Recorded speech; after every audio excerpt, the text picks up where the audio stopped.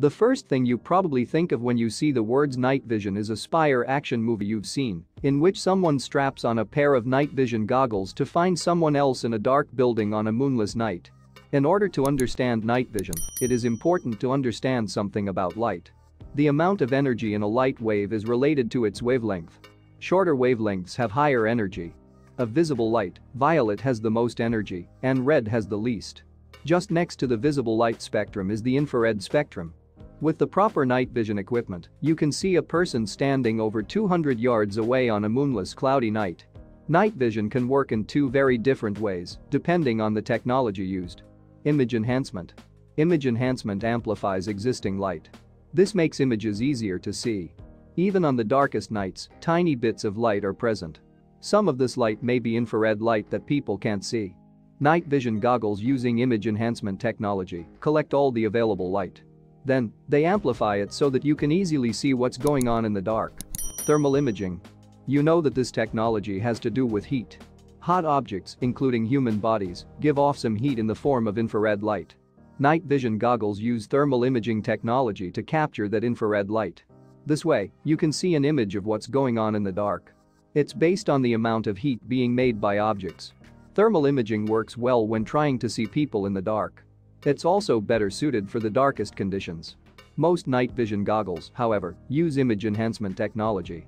In theory, night vision goggles boost a dim, dark scene in a series of simple steps. 1. Dim light from a night scene enters the lens of the front. The light is made of photons, particles of light, of all colors. 2. As the photons enter the goggles, they strike a light-sensitive surface called a photocathode. It's a bit like a very precise solar panel. Its job is to convert photons into electrons, the tiny subatomic particles that carry electricity round a circuit. 3.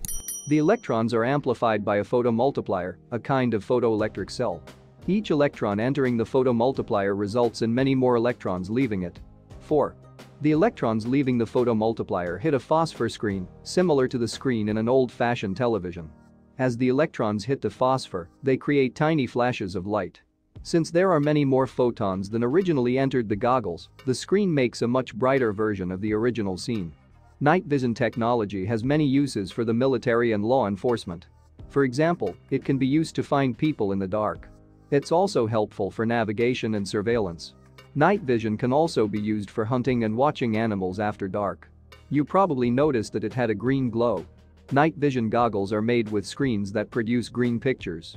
That's because human eyes are better suited to looking at green pictures for long periods of time. Night vision goggles can definitely help with that problem. They're not just for spies and soldiers.